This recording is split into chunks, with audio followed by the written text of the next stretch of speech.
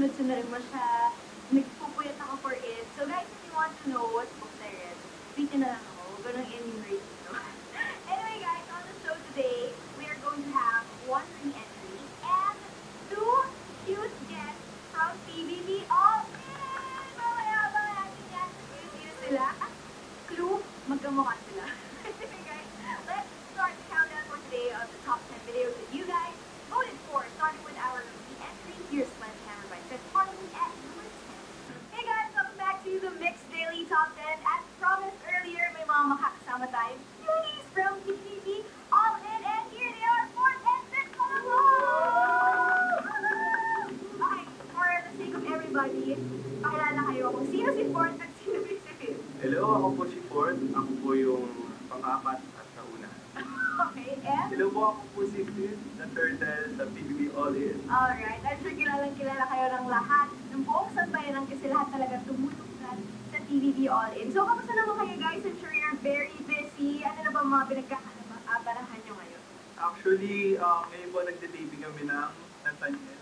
Tapos, kakatapos lang po namin mag-taping ng, mag-shooting ng Aliksahang. So, kamusta naman yung life after taping? Ayun, masaya and maraming nakikilala ng mga bagong tao. Ayun, enjoy lang. Sa lahat ng mga nakilala yung bagong tao, sino din yung parang pinaka-favorite nyo? Pinaka-nasiyahan kayo na nakilala nyo? Ay... Ako pala guys, ay...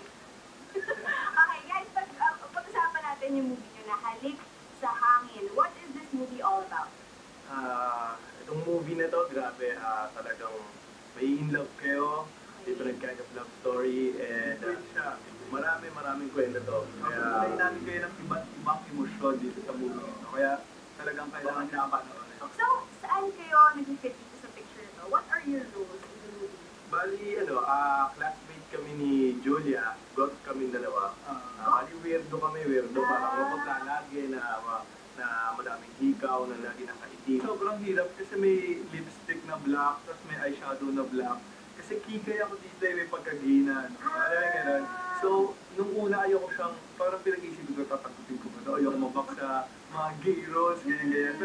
Pero as an actor kasi dapat di ka namimili. Saka as an actor dapat napoportray mo yung mga roles na binibigay sa'yo. So, ako, go. So, isa pang question, kambal naman kayo dito sa movie na to?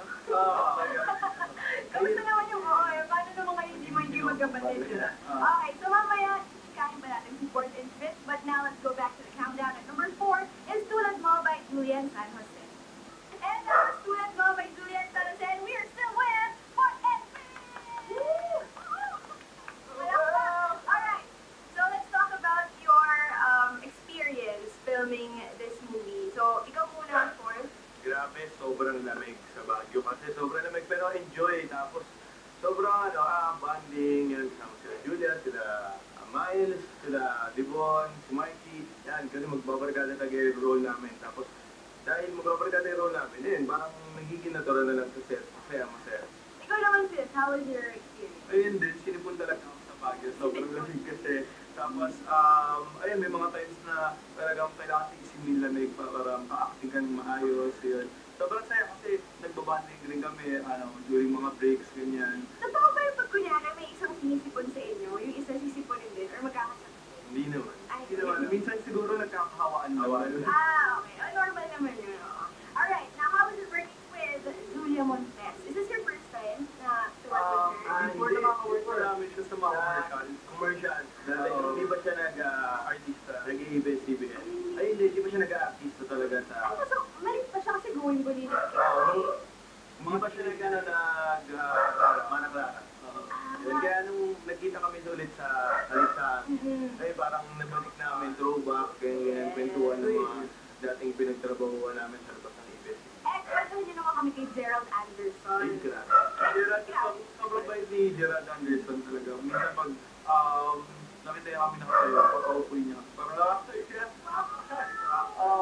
Sobrang bait pa rin sila talaga.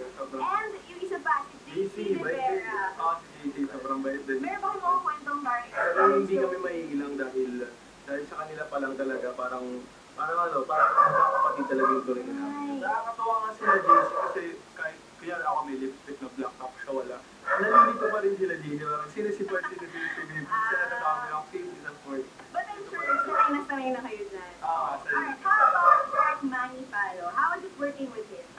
Sobrang galing. Sobrang galing. As in, yung perfect talaga siya. Ang galing niya, ang galing. Galing ng mga shots talaga siguro. Lang talaga bro. Nanilayin ka na galing. Grabe. Sobrang galing niya. As in, kasi ako nagdidirect din ako ng mga movies before. Sumali ako ng MMFF before. Tapos nagka-award yung film ko. So, parang, hanga-hanga ako sa mga director. So, isa doon sa direct man. Parang, kahit laban pa rin yung talaga professional. Talaga, excited na kami mapanood ng movie na to. So please invite everyone to watch Halik sa Hangin. Yun guys, manood kayo ng Halik sa Hangin, January 28 na, directed by Manny Palo. Maganda to. Marami kayong yun eh. Yes, makakasama po namin dito sila, JC De Vera, Julia Montes, Gerald Anderson, Devon Seron, Marky Strom, at maraming pa po. Okay. And isa pang question, nakatrabaho nila ba si Catherine Bernardo? Yes, hindi pumasok siya sa PBB Okay, and how did you find her? Anong mga experience niyo with her? Sobrang bait niya, sobrang sweet, sobrang humble na tao. Tapos nakaka-starstruck siya nung nakita namin siya. Yes, at dahil dyan, we also heard na meron kang dream